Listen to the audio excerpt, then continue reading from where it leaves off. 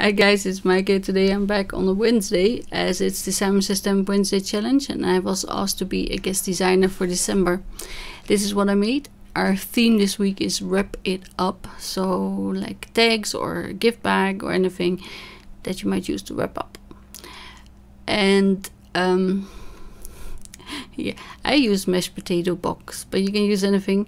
I'm a bit ashamed to show that after in the house, but a ream of paper doesn't fit into the screen, so I made a smaller bag, but you can of course make the bags as big as you want, as long as you have anything that you wrap up. I sometimes use CD stacks, the boxes, the cases, so I can make it as thick as I want to as well. And I use wrapping paper in this nice tealy color that is kind of peacock feathers, and the stamper anonymous stamp. It's all linked down below in the description box. If you click expand or view more, then you will see all the links. They're also linked on my blog if you're interested, and the link to my blog post is also down below.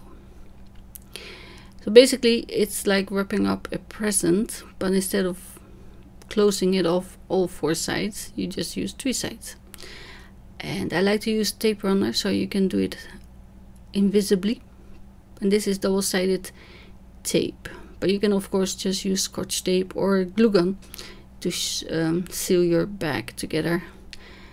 I was being a bit stingy here because there's only few yards on there, and you don't have to fold it back. You can also use a nice edge to cut it on the top, but I like it when it has like a sleeve that's contrasting, but that's just preference. And to make the bag have their sides, it helps to burnish the corners using the box. And you can see that I already made one fold. And don't pack it up too tightly or you might not get your box out. And that's why I like to use a stack of CD cases or pocket books. Then you can slide the middle one out without any problems. For the bottom, by the way, I just use normal tape because I figured you won't see that. And where it needs a little bit more, I just tape it. And as you see, I'm trying to fold all the corners and then take it out and make the fold in the middle. I think this is the easiest way to make a gift bag, and you can make it any size, as I said, as long as you have something to wrap it around and you don't close the top. So you make the bottom, and if you want you can use your bone folder to burnish everything. And because this is a very smooth paper, I'm using Stazon just to be sure it will dry and not smudge. Of course, if you use designer paper with a nice pattern, you don't have to do this, but I wanted to use Holtz products. So Stazon, I re-inked it last night, so I thought it would have time to sink into the pad, but I either used too little or waited too long. Doesn't matter. You can also use, later on I'm switching to the long Fawn Yeti pigment ink, and you can also use some acrylic paint. See, I measured the box to fit the stamp, but I still have to put it on a slant a little bit.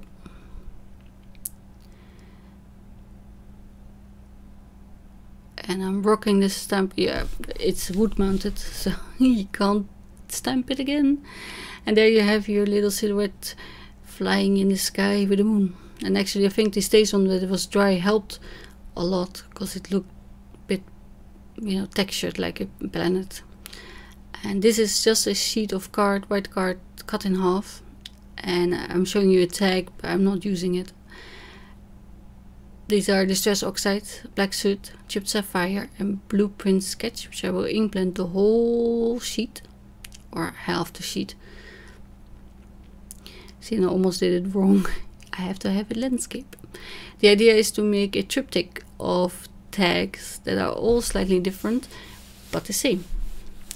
And that's because the stamp that I have is so very wide you can't, you know, stamp him upside down on a tag.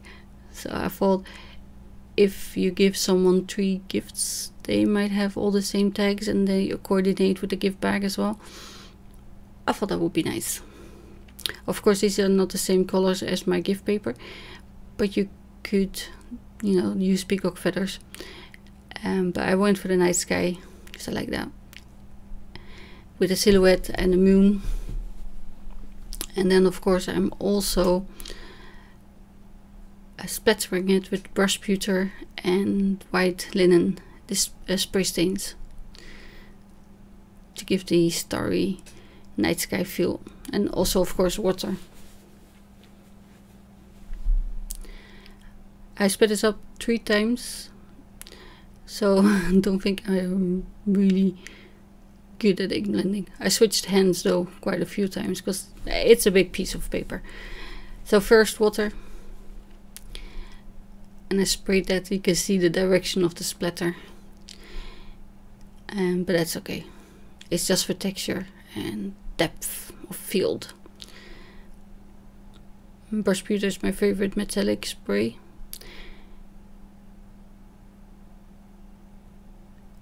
Four stars, yes. This is Nocturne Versamagic Clear ink, and I'm going to use that to stamp my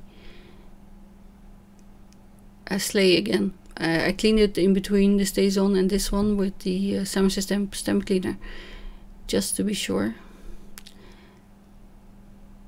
You can see it won't fit on the whole sheet, but I'm cutting it down later. Just making sure all the tags have a little bit of the Santa sleigh. And I forgot the moon, so I'm going to do that a little bit later, but more on the side this time, just also to make sure I don't smudge anything, because after all this work you don't really want to start again. And my sleigh is not very visible against the dark sky, but it will dry up a little bit better. And if you're worried about that, you can use highlights with a gel pen, or even emboss it in a color that will show up. But I think silhouettes need to be black. I see now this is 21 centimeters, and then one bit won't just get the moon. So I'm cutting off 3 centimeters, making it around 18. So I wasn't really precise there, but then you can divide it into 3 by 6 centimeters.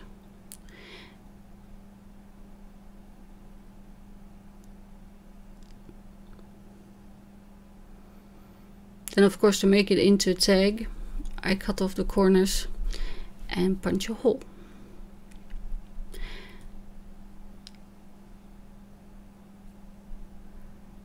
And I like to use my grid block here, and I just